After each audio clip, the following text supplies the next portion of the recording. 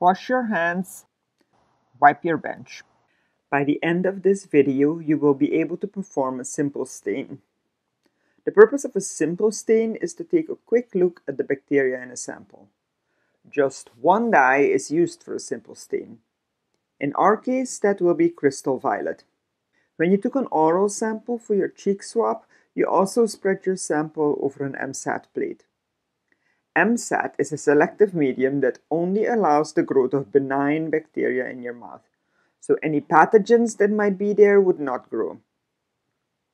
The procedure is actually identical to that of the cheek swab.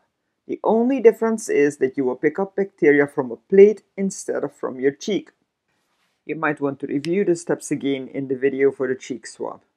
For the simple stain, you will need a glass slide, the slide holder, the waste cup, a toothpick, the transfer pipettes for water and crystal violet, water, crystal violet, bibulous paper, and lens paper. Find a colony on your MSAT plate of which you would like to see the bacteria. Prepare a bacterial smear as shown in the bacterial smear video, and stain the smear with crystal violet as shown in the video for the cheek swab. Stain the smear with crystal violet for 1 minute, rinse with water, and pat the slide dry with bibulous paper. Observe the bacteria at high magnification on your microscope. Bacteria can have different shapes, but in the environmental samples we will do in our lab, you're most likely going to find just round bacteria or oval-shaped bacteria. Round bacteria are called cocci. The singular form is coccus. Oval-shaped bacteria are bacilli. The singular form is bacillus.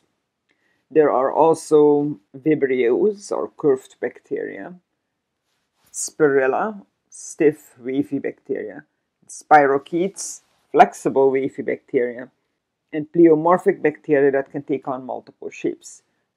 But you're highly unlikely to see those in this course. Bacteria tend to group together in specific ways.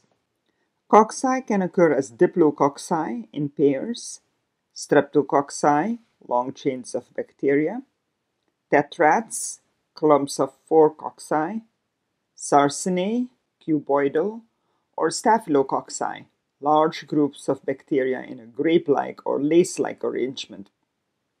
Cocci are not found as singles. Bacilli can sometimes be found as single bacilli, as diplobacilli in pairs, streptobacilli in chains, or in palisades stacked side by side. Bacilli do not form staphylo arrangements.